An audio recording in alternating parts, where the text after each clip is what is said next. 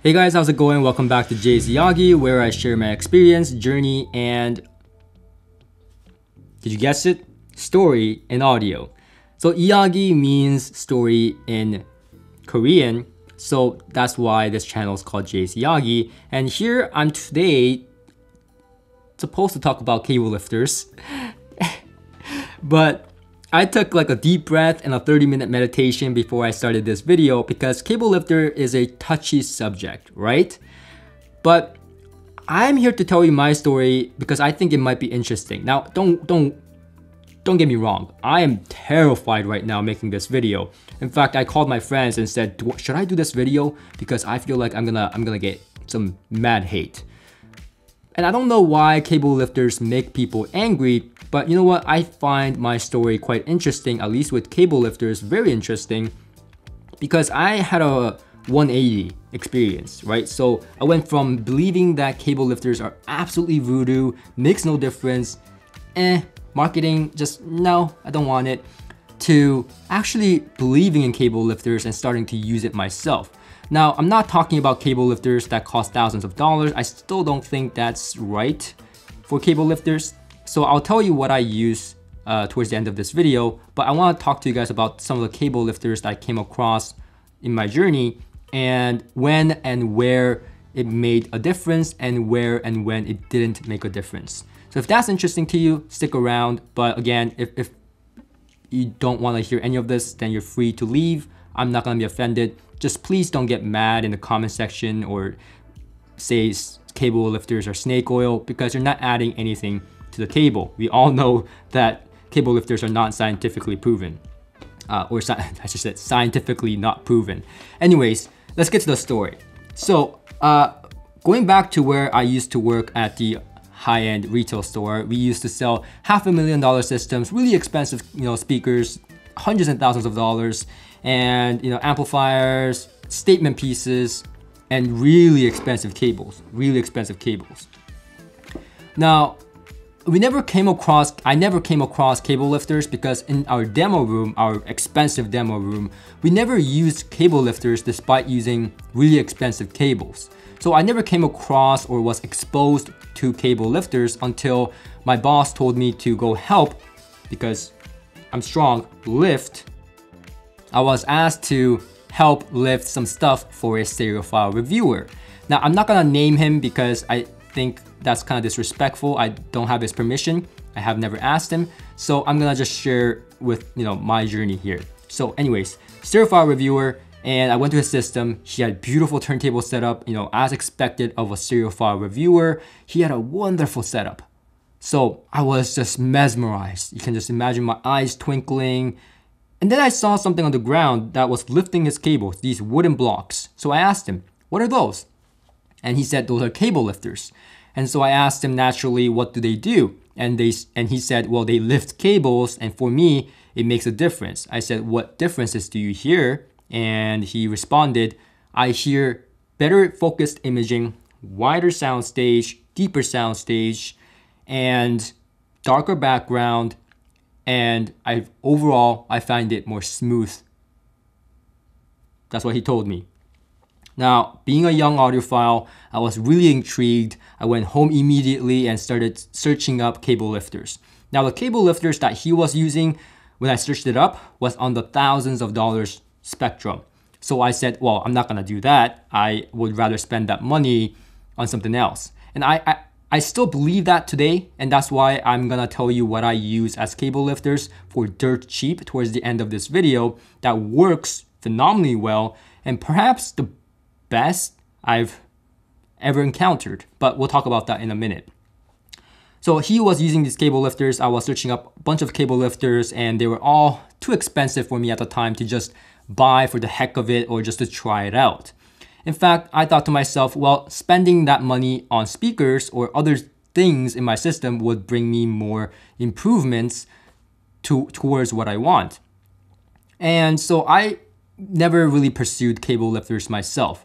Now, fast forward, we eventually got cable lifters samples from this company that I will not name, again, out of respect, but I heard no difference with these cable lifters that we were trying inside the store. Now, these cable lifters were bought by a customer. Now, he bought an entire system, so we went there for installation. And when we did an A/B with the cable lifters, and he was interested because he didn't know exactly if he wanted them or not, he ended up buying it because he heard the difference. And I heard the difference as well. And I was so confused because these were the same cable lifters that I heard no difference back in the store. So I was just confused. Now, fast forward, one of my friends that was crazy about cables and cable lifters, and he already had his system set up, right? So, he never really intended to spend more money on speakers or amplifiers because he had already what he wanted. His system was magnificent. So all he was now playing around with was cables and cable lifters. And one day he calls me and he tells me, hey, you gotta come and hear this. And I thought he was gonna show me a new amplifier or a new speaker for once, but he was like, you gotta listen to these cable lifters. And I said, God damn it. Oh, not you too. Because in my mind at the time, I was all about measurements back then, coming from a scientific background. I was all about measurements, right? So I bought based on measurements. So to me back then, cables were ridiculous, but you had to be extra crazy to believe in cable lifters.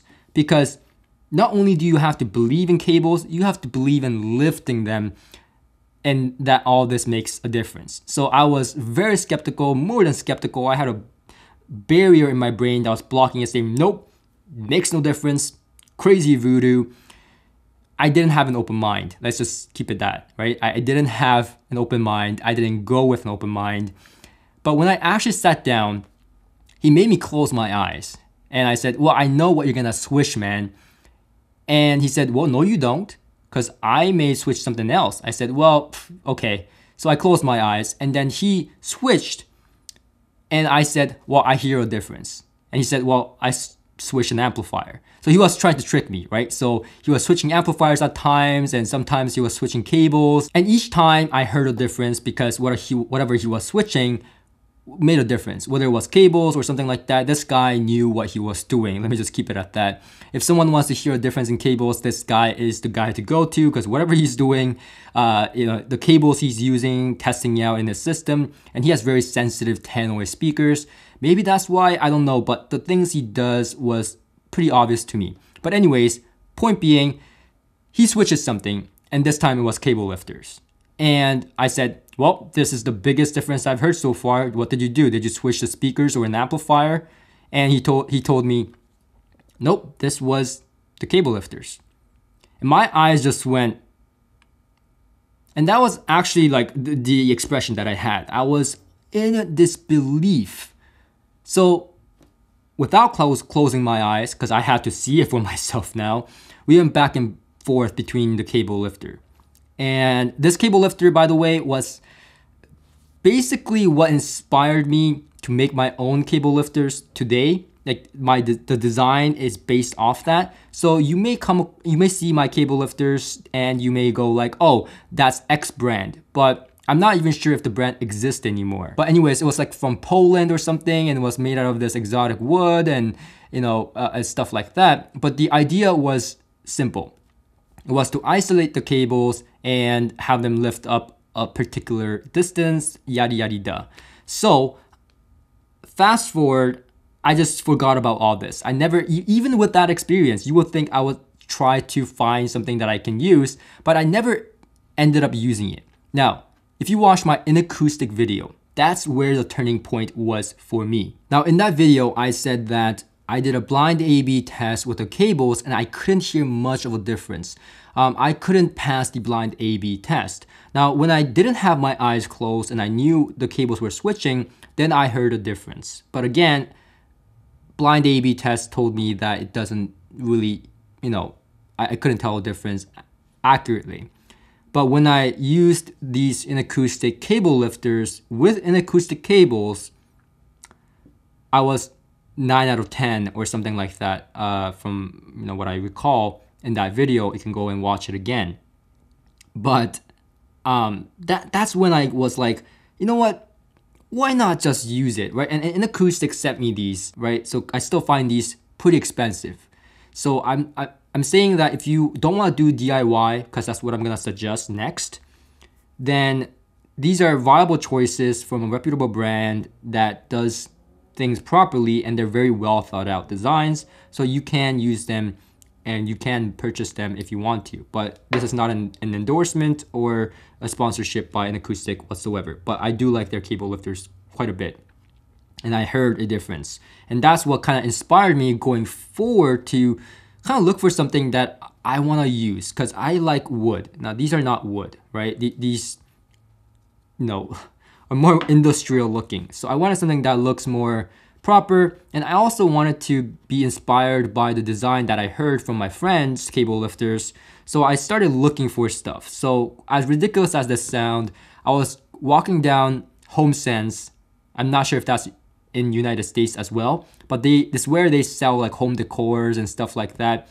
And they had these pot holders, okay? And I looked at them, and it was much bigger than this. And I looked at them, I said, well, if I can just shrink that thing, turn it over, cable lifters. Bam. So I started looking for a miniature not cable lifter, pot holders. And I found them on AliExpress for dirt cheap. So I got them off AliExpress. I'll link it in the description below for you to check. So I got the cheapest one possible, the right dimensions that I want. And I got these in. And I started using them. The problem was I did hear a difference, and I really liked the differences that I heard. In fact, I really liked what I heard. Let me just put it that way, okay? Loved it. But the problem was that these things would move around. And that made me think, well, one of the objectives with cable lifter is to isolate and make sure that there is no microphonics, right? So mechanical energy that transfer into cables from vibrations from your speakers and what have you. So I just thought, why don't I just get a pad of sorbethane, and I'll link to this as well. Sorbethane is a proven, isolation pad used under your amplifier feet and turntables and stuff like that. It's actually pretty good stuff. So I got a sheet of those and cut it to size to put it on these 4 sides where it would make contact with the floor. And now this makes it won't move around. So not only that, right, but it isolates it further. And because I had so much left over, and you can get these in variety of sizes, these pads, but I got the biggest one. And because I had left over, I decided to put it where the cables would go. So this way, the cables would not move around as much. Plus, it isolates it. And I had the perfect cable lifter that I always dreamed of for dirt cheap.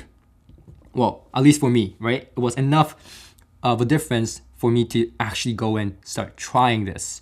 So I tried this cable lifter in my room with variety of different cables, and I found that with some cables I hear a difference, but with my Blue Jean cables or some other cables, I hear not much of a difference or no difference at all. So it also depends on cables. So again, this is very difficult to kind of put all together because it doesn't really make much sense, So I kind of find that with cables that have less shielding, I should say, those kind of make more of a difference. But so far, the biggest difference I heard with cable lifters were the GR Research cables and Inakustic cables, as well as Kimber cables. So those type of cables made the biggest difference for me with my cable lifters. Now, also, that it doesn't end there. So from my experience and my fiddling around, in my acoustically treated room, which is this room right here, cable lifters make the biggest difference when everything is set up properly, meaning speakers out into the room, acoustic treatment. That's when I hear the biggest difference. Now, putting this into like my bedroom or some room that is not treated, I heard no difference. With any cable, I didn't hear any difference. So I'm here to tell you, if you have a room that is not dedicated to audio, if you have a room that is like a bedroom with no acoustic treatment or whatnot, then cable lifters may not do you any good. Also, depending on your flooring, it may not do you any good. So I also found that when it's like hard floors, not always, but when it's hard floors, it makes more of a difference, at least for me. When it's a carpeted floor, then it doesn't make as much of a difference or no difference from my experience. So again, these are all subjective and kind of compiling my experiences together. But when I look back at the experiences that I've had with cable lifters from clients' homes, in the store and whatnot, I find that, you know, our store had carpet. So maybe that's why I didn't hear any difference. But when we went to the clients' homes, they had hard floors. And so, and the biggest difference I heard was when it was acoustically treated rooms. So again, none of this is scientific. None of this is a hard recommendation. But that's why I came up with this solution for people that may be interested in trying it out. Because, you know, I want to say it can't hurt to try out. But it can it? Right? Especially if it costs thousands of dollars. So this is the cheapest and most effective way that I came up with for people to try out. And I'm not trying to sell these. In fact, I'm not selling these. You have to make it yourself. And it's very easy to make it yourself. So I'm just trying to make that barrier to entry much easier for people if they want to try it. Because back then, I would have loved for someone to make a video like this and say, hey, you can try it for next to no money spent. Just pot lifters with sorbethane. And for me back then, that would have at least maybe perhaps pushed me to, you know what, why not try it, right? So that's kind of why I wanted to make this video, because, you know, it's not hard, right? Because, you know, I hate it when you can't try it. You know, people say, just try it. Well, it only costs thousands of dollars for this cable that I'm just gonna try for the heck of it because this guy says he hears a difference, right? But if it's just few dollars, you know, maybe $100 or less, then maybe it's much easier to swallow, much easier pill to swallow and say, hey, you know what? Why don't I just give it a try, right? Because it doesn't cost thousands of dollars. You get the point. So that's kind of why I want to share this experience, and I will continue to use these cable lifters in my room because it makes a difference for me. And whether it be in my head or actually makes a difference, it doesn't matter to me because as long as I believe it, you know, I'm getting more endorphins, I'm getting more, you know, enjoyment. So that's all that matters at the end of the day for me. So that's why I'm gonna continue using these, and it looks nice for me as well. So anyways, that's pretty much it for this video. I hope you guys liked it. And if you did, please click that like button because I would very much appreciate it and it doesn't cost you anything. And I will see you guys on the next one. Until next time.